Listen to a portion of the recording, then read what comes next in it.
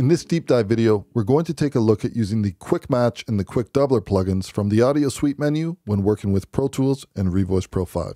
Let's dive in. So I have a track selected over here. Let's have a quick listen to the audio.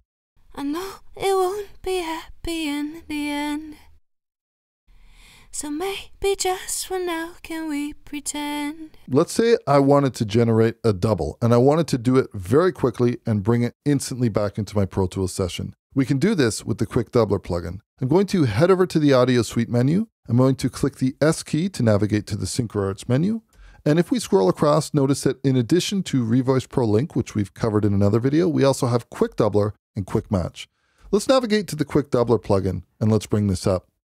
Now, if you notice over here, we have the ability to navigate to a preset. So in this case, I'm going to go with Vocal Moderate, which is a really nice stereo doubler preset. And then we can select the audio in track and we can capture this.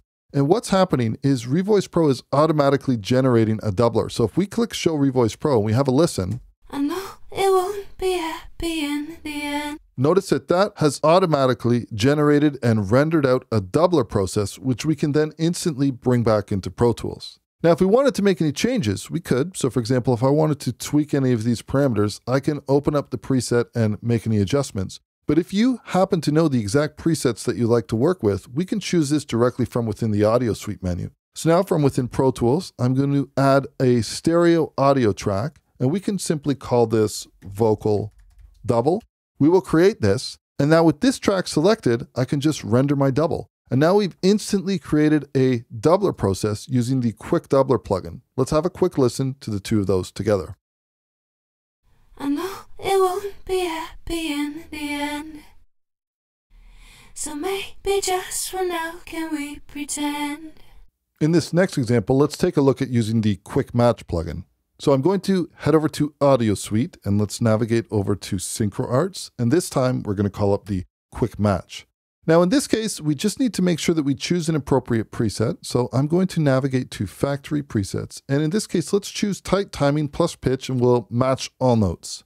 I'm going to make sure that I have the appropriate guide selected. So in this case, if we take a quick listen, we have a female lead vocal. I know it won't be happy in the end. Let's capture this as the guide. And then if we navigate to the male lead vocal track, and we can have a really quick listen to this as well. I know it won't be happy in the end.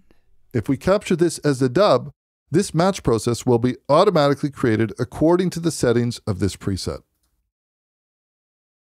Now we can hop over to Revoice Pro and let's have a quick listen to the results. I know it won't be happy in the end, so maybe just for now can we pretend? Okay, so pretty awesome. And if we take a listen to the original, I know it won't be happy in the end, so maybe just... If I want to make any changes to this, maybe I want to back off the pitch just a bit, but I want to keep the timing super tight. Let's have a quick listen to that. I know it won't be happy in the end. Perfect. Now, the minute I'm ready to spot this back into Pro Tools, I'm just going to head over to the track and create a new playlist so I have my original on a backup layer if I need it. And then quite simply, we can render our aligned output, and then let's have a listen to all three of these together in context with the instrumental.